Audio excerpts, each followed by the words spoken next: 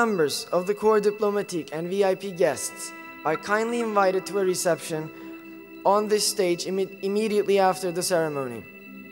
Student ambassadors will take out the flags, and all delegates are to remain seated until our guests have reached the stage and all flags have left the theater.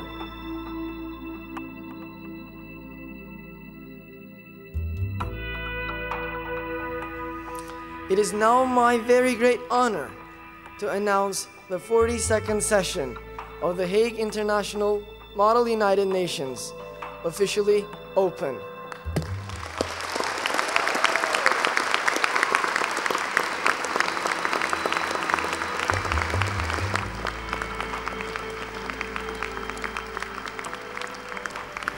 I am very happy to be serving in this position.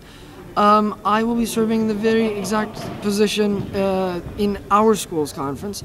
I like the job of the PGA very much. I feel that it allows someone to build his skills as a speaker, his skills as a chair, and since I'm interested in history and politics, basically being in an environment like this is an experience that cannot be matched by anything else.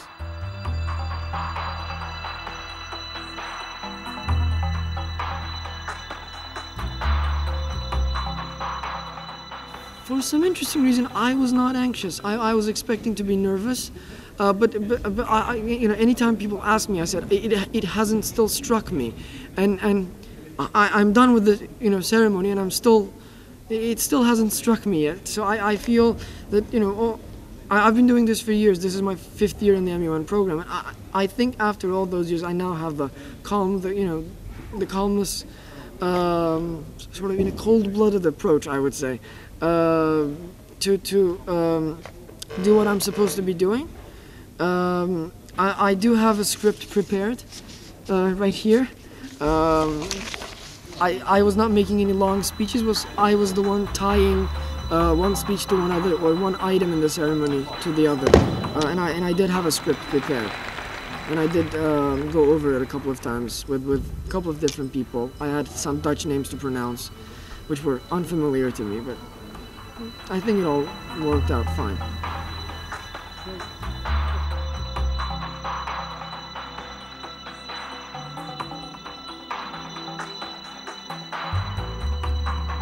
Thank you, Your Highness, for sharing your insights about governance with us.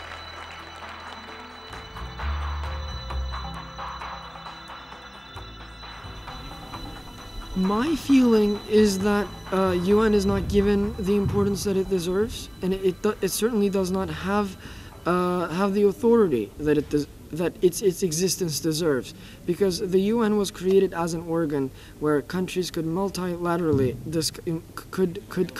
could reach conclusions and could reach solutions in with a multilateral approach. However, in today's world, countries either act unilaterally or basically, multilateral approaches are, most of the time limited to a scope. It's either, NATO or, some sort of coalition of forces, rather than the whole world as the United Nations should act, and they don't. And I feel that the UN should play a larger role, and that countries should have more respect towards UN resolutions, for example. A lot of countries basically do not implement them, do not take them seriously. For some countries, what the UN basically does is nothing. It's these diplomats having small talk in New York, and then for them it has no relevance, and it shouldn't be that way.